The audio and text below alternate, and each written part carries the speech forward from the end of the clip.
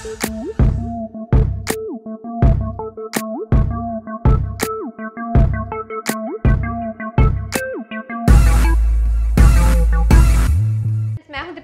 Take से, और आज मेरे पास है नया Oppo का F11। तो ये जो फ़ोन है एक्चुअली रिलीज़ मार्च में ही हो गया था Oppo F11 Pro के साथ, पर अभी तक सिर्फ Pro ही सेल आउट हो रहा था। Oppo F11 अब जाएगा सेल पर। तो हम बात करेंगे इस फ़ोन के बारे में थोड़ा डिटेल में, करेंगे इसकी अनबॉक्सिंग, देखेंगे फर्स्ट लुक और देखेंगे कैमरा के सैम्पल्स, किस तरह का इसका जो हाईलाइट है कैमरा 48 मेगापिक्सल वाला, वो परफॉर्मेंस किस तरह से दे रहा है।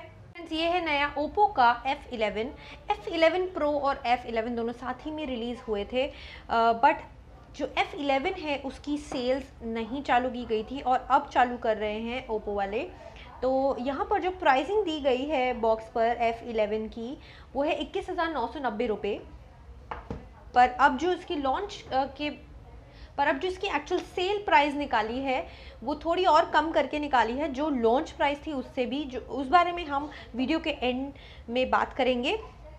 तो चलिए ओपन करते हैं ये बॉक्स। ये अभी हमारे पास 4GB प्लस 128GB वाला वेरिएंट है।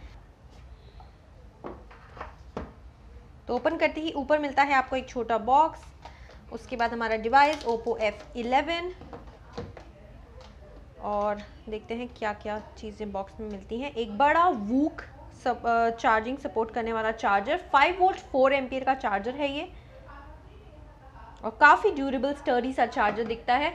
उसके बाद चार्जिंग केबल है माइक्रो USB, और साथ ही ये अच्छी चीज़ है कि ओप्पो ने यहाँ पर ईयरफोन्स डालना भूला नहीं है। एक मीडियम सेगमेंट के फ़ोन में भी ईयरफोन्स होना बहुत बहुत ज़रूरी है और यहाँ पर दिए गए हैं। तो इस छोटे बॉक्स में आपको एक इस तरह का ब्लैकिश ग्रे टाइप का डिसेंट क्वालिटी का प्रोटेक्टिव केस मिल जाता है।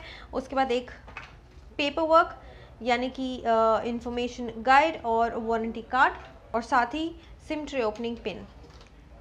तो ये सब कंटेंट्स तो बॉक्स के हो गए। अब आते हैं डायरेक्टली फ़ोन पर और देख लेते हैं इसका एक क्विक लुक। उसके बाद इसकी हाईलाइटेड फीचर्स को हम टेस्ट करेंगे, स्पेशली कैमरा को। तो आप देख सकते हैं इसमें एक 48 मेगापिक्सल का डुअल रियर कैमरा दिया गया है, और स्क्रीन साइज़ भी डिसेंट है। वाटर ड्रॉप वाला डिज़ाइन है। अभी इसमें 4020 mAh की बैटरी है, VOOC फ्लैश चार्ज 3 के साथ, और साथ ही इसमें hyper boost system boost technology भी है। तो काफ़ी अच्छी हाई एक्सपेक्टेशंस है मेरी इस फ़ोन से। तो आप देख सकते हैं अभी हमारे पास ये ब्लू वाला वेरिएंट है, अच्छा सा नॉर्मल एक डिसेंट स्लाइट ग्रेडेशन वाला इसमें डिज़ाइन है, एस पैटर्न आ रहा है यहाँ पर। जब तक ये सेट होता है हम इसके बाहर के लुक के बारे में बात करते हैं। बैक पर आपको डुअल रियर कैमरा का सेटअप मिलता है, साथ ही fingerprint sensor, LED flash, Oppo की टैगिंग। यहाँ लेफ्ट पर आपको स्प्लिटेड वॉल्यूम रॉकर मिल जाता है। इधर आपको यहाँ ये सिम ट्रे का स्लॉट दिया गया है, फटाफट से ओपन करके देखते हैं। तो क्लियरली आप देख सकते हैं ये एक हाइब्रिड सिम ट्रे स्लॉट है, यानी कि 2 नैनो सिम्स या एक नैनो सिम के साथ एक माइक्रो SD कार्ड आप लगा सकते हैं।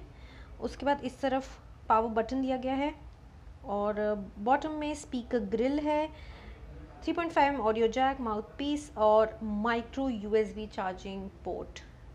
तो guys micro USB charging port मुझे पर्सनली इतना आजकल पसंद नहीं आता, पर अच्छी चीज़ ये है कि इसमें VOOC चार्जिंग सपोर्ट करता है, तो उससे ज़्यादा फ़र्क भी नहीं पड़ता, एक्सेप्ट डेटा ट्रांसफ़र थोड़ा स्लो रहता है, बट उतना भी स्लो नहीं है, इट्स फाइन। तो ये नॉइस कैंसिलेशन माइक है। तो ओवरऑल लुक ठीक ठाक है फ़ोन का। तो गाइस फ़ोन हो गया है सेट, और कुछ इस तरह का इसका स्क्रीन दिखता है। अच्छा है, ब्राइट स्क्रीन है। अभी आप देख सकते हैं मीडियम लेवल पर इसकी ब्राइटनेस है, बट काफ़ी ज़्यादा ब्राइट है, कोई इशू नहीं आ रहा है। स्क्रीन यहाँ पर है 6.5 इंचज़ की full HD plus screen. Water drop वाला नॉच है दिया गया है, जिसमें कि फ्रंट कैमरा को यहाँ प्लेस किया गया है, और ऊपर में यहाँ ईयरपीस है इसके जस्ट ऊपर छोटा सा। तो हम देख सकते हैं इसमें है कलर OS वर्जन 6 जो कि लेटेस्ट है, Android version 9 Pie, processor octa core, RAM 4GB, और इंटरनल स्टोरेज 128 GB। और जो ऑक्टा-कोर प्रोसेसर है वो है हीलियो P70। बैटरी इस फ़ोन का एक अच्छा हाईलाइट है क्योंकि इसमें आपको एक 4020 mAh की बड़ी बैटरी साइज़ मिल जाती है, जिसका स्टैंड बाय टाइम काफ़ी ज़्यादा है और साथ में वूक चार्जिंग मिल जाती है। तो कैमरा इस फ़ोन का एक अच्छा हाईलाइट है। एक बैक पर जो सेटअप मिलता है 48 मेगापिक्सल प्लस 5 मेगापिक्सल का डुअल रियर कैमरा सेटअप है। Primary sensor 48 megapixel, 5 megapixel depth sensor और काफ़ी सारे अच्छे मोड्स भी इसमें मिल जाते हैं। फ़ोटो, पोर्ट्रेट, नाइट, तो इसमें अलग से एक नाइट फ़ोटोग्राफी के लिए लो लाइट फ़ोटोग्राफी आराम से कर सकते हैं। पैनोरामा एक्सपर्ट मोड भी है जिसमें आप काफ़ी सारे एडजस्टमेंट करके बढ़िया शॉट निकाल सकते हैं। टाइम लैप्स, स्लोमो और गूगल लेंस इनबिल्ट है। तो ओवरऑल सारे ही ऑप्शंस आपको यहाँ देखने को मिल जाते हैं। उसके बाद अगर फ्रंट कैमरा की बात करें तो 16 मेगापिक्सल का इसमें फ्रंट कैमरा दिया गया है, जो यहाँ पर नॉच के अंदर डाला गया है। मगर जो Oppo F11 Pro है, ये हम नॉर्मल F11 का रिव्यू कर रहे हैं। F11 Pro में आपको जो मेजर डिफरेंस दिखता है वो है कि इसमें जो फ्रंट कैमरा है वो पॉपअप होके निकलता है, यहाँ पर वैसा नहीं है। फ्रंट में भी आपको फ़ोटो, वीडियो, पोर्ट्रेट वगैरह ऑप्शंस मिलते हैं। पैनोरामा और टाइम लैप्स भी है। और इसका जो AI ब्यूटी मोड है, काफ़ी सारे अच्छे ऑप्शंस आपको वहाँ मिलेंगे। बहुत सारी एडिटिंग करके आप एक शानदार फ्रंट कैमरा सेल्फ़ी ले सकते हैं। ओप्पोज़ की जो सेल्फ़ी है वो हमेशा से ही काफ़ी पॉपुलर रही है इस फ़ोन की, और हमने बहुत कुछ इसमें इसकी कैमरा की टेस्टिंग की है। काफ़ी सारे शॉट्स हमने लिए हैं। थोड़ी बहुत शॉट्स हम अभी यहाँ पर देखते हैं। मुझे इसके कैमरा काफ़ी अच्छा लगा। देख सकते हैं नाइट फ़ोटोग्राफी का ये शॉट है। डिम लाइट में भी अच्छी पिक्चर्स आप यहाँ पे एक्सपेक्ट कर सकते हैं। सेल्फीज़ भी देख सकते हैं कितने अच्छे 48 मेगापिक्सल का जो बैक कैमरा सेटअप है उससे काफ़ी अच्छे फ़ोटोज़ निकल कर आए हैं, जो आप डायरेक्टली यूज़ कर सकते हैं कहीं भी अपलोड करने के लिए। आपको ज़्यादा एडिटिंग वगैरह करने की ज़रूरत नहीं पड़ती। यहाँ पर कलर्स वगैरह आप देखिए कितने सुंदर कैप्चर हो रहे हैं, और जब आप इसे जूम भी करके देखते हैं तो बहुत ज़्यादा इसमें पिक्सेलेट नहीं होता। तो यानी कि जो 48 मेगापिक्सल कह रहे हैं यहाँ पर, वो काफ़ी डिसेंट वर्क करता है। तो फ्रेंड्स, हमने बात की Oppo F11 के बारे में, देखी उसकी अनबॉक्सिंग, फर्स्ट लुक भी देखा और कुछ कैमरा सैम्पल्स भी देखे। तो जो 48 मेगापिक्सल का कैमरा इसकी हाईलाइट है वो काफ़ी अच्छा परफॉर्मेंस दिया मुझे। बहुत बढ़िया कुछ शॉट्स मिले इस फ़ोन से, और अपने प्राइस के हिसाब से ये काफ़ी डिसेंट क्वालिटी के फ़ोटोज़ आपको देता है। और साथ में जो अच्छी चीज़ है, इसमें हाइपर बूस्ट भी दिया गया है जो आपकी फ़ोन की परफॉर्मेंस को और उसकी लाइफ को बढ़ाता है कहीं ना कहीं जाके।